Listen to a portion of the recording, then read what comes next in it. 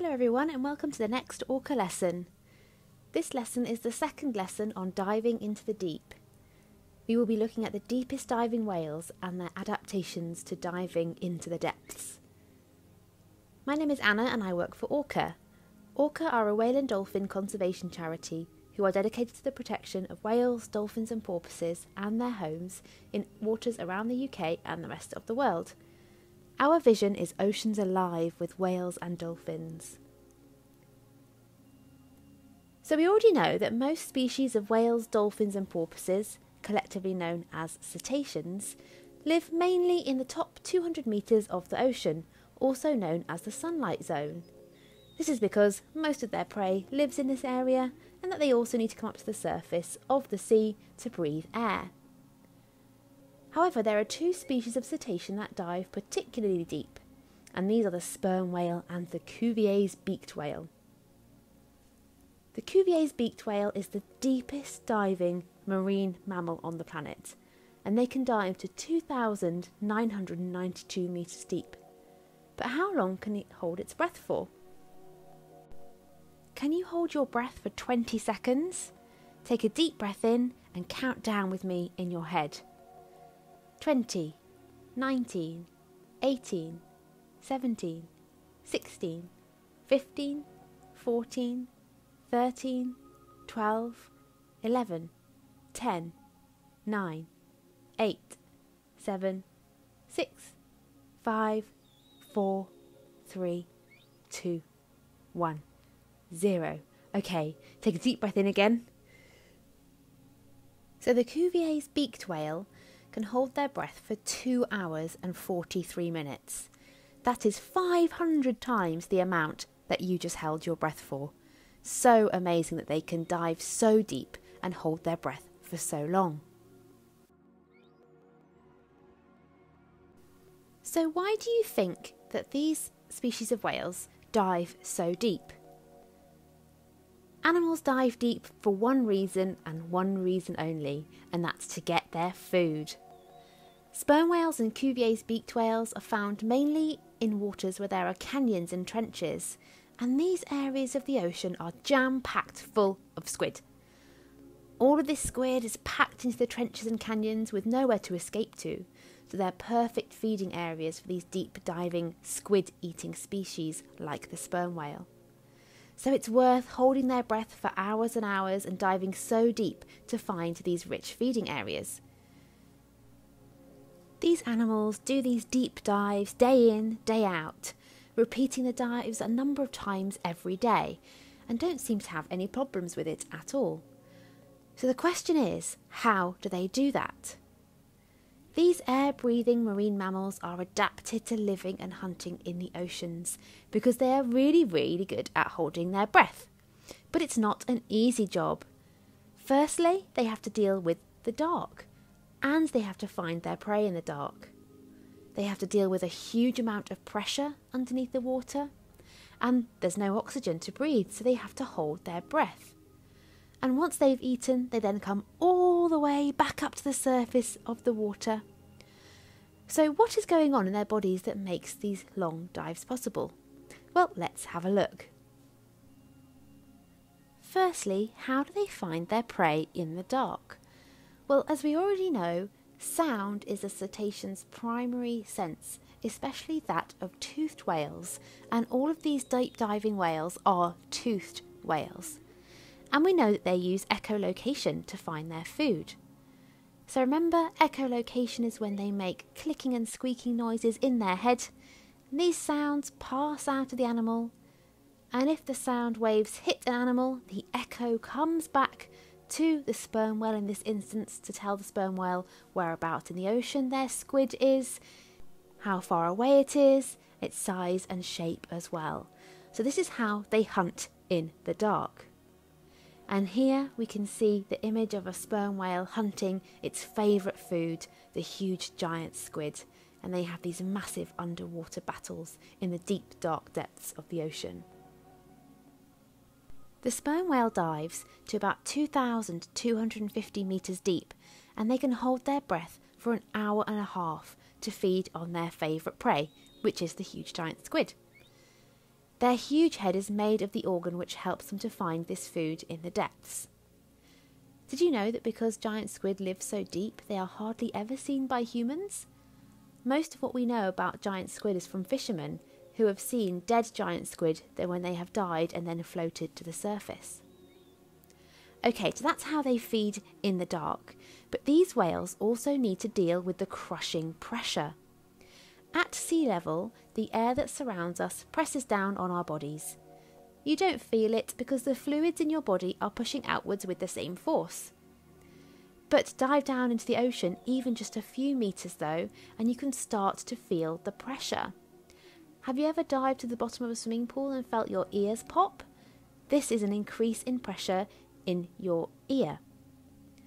The deeper you go under the sea, the greater the pressure of the water pushing down on you. It is because of pressure that human divers cannot dive very deep compared to other animals. The pressure from the water would push in on the person's body, causing any airspace that's filled with air to collapse, for example, the lungs. So if humans dived really deep, we would simply get crushed. So what is going on in a whale's body to help it deal with the pressure? Well, firstly, a whale's lungs can collapse safely under pressure, and they can also fold down their rib cages. Whales can withstand dramatic pressure changes because their bodies are more flexible than ours. Their ribs are made with bendable cartilage, the same material that's in our ears, which allows the rib cage to collapse at pressures that would easily snap our bones. So at 1,000 metres down, the Cuvier's beaked whale experiences 100 times the pressure that they do at the surface, enough to completely compress the air in their lungs. Whales also have to go a really long time without breathing. They are experts at holding their breath. Remember that they can only breathe air at the surface of the water. So to save oxygen, they actually store oxygen in their muscles and blood and use this slowly throughout their long dives. They don't store this oxygen in their lungs because remember, their lungs collapse and compress under pressure. Their blood is different to a human's blood, which means they can store oxygen for longer and use it slowly. But it's not enough to just be stingy with their oxygen. Once they're in deep water, they have to sneak up on their prey, and for that they need to find oxygen. Fortunately, they have their secret supply. As we know, they store oxygen in their blood and muscles. Marine mammals have a higher percentage of oxygen-storing red blood cells than most other mammals, making their blood really thick and viscous. They also have a high blood-to-body volume ratio. They simply have a bigger blood savings account than we do, so they can store so much oxygen in their blood. They also shut off the blood supply to non-essential organs and extremities, so they stop digesting food and they stop kidney and liver function, only using this precious oxygen to keep their hearts, brains and muscles going. You might be wondering how they digest the food that they catch when they are diving this deep. Well, they simply wait until they get back up to the surface of the sea to digest their food. Another way they can store oxygen is to lower their blood rate, and their heartbeats go down to only a few heartbeats a minute. The animals also adapt their behaviour to save oxygen by reducing how much they move. These deep diving marine mammals don't use loads of energy to swim energetically down into the depths of the ocean. They simply glide down without moving a muscle. Right before diving, they breathe out over 90% of the oxygen in their lungs, so that they are not too full of air and buoyant, which would make them float. This allows them to sink rather than swim. Their bodies are perfectly shaped to dive too, as they are shaped like a torpedo, which reduces drag and makes it easy to move through the water. The Cuvier's beaked whale even has pockets to tuck their fins into to make them even more streamlined. So here we have an animal which is perfectly adapted to diving so deep.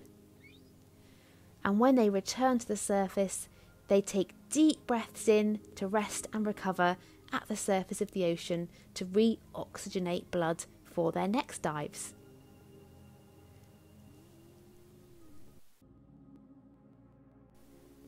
But it's important to note that they don't dive this deep or hold their breath for this long on every dive. The duration of most of their dives are much shorter than the maximum duration which this species is capable of. And most dives are much shallower than the maximum depths that we have talked about in this lesson. So even though they can hold their breath for a really long time and dive very, very deep, they don't do this all the time, and they certainly don't do it for every dive that they do. And it's also important to note that we are continuously learning, and technology is still advancing to help us find out more about these deep diving whales. You never know, the Cuvier's beaked whale could dive even deeper and hold its breath for even longer. We simply don't know yet. For example, in 2018, researchers found an adult female killer whale dived to a world record depth of 1,087 metres, well beyond the previous best for a killer whale, which was recorded at 767 metres. So there is still so much to learn about these fascinating animals.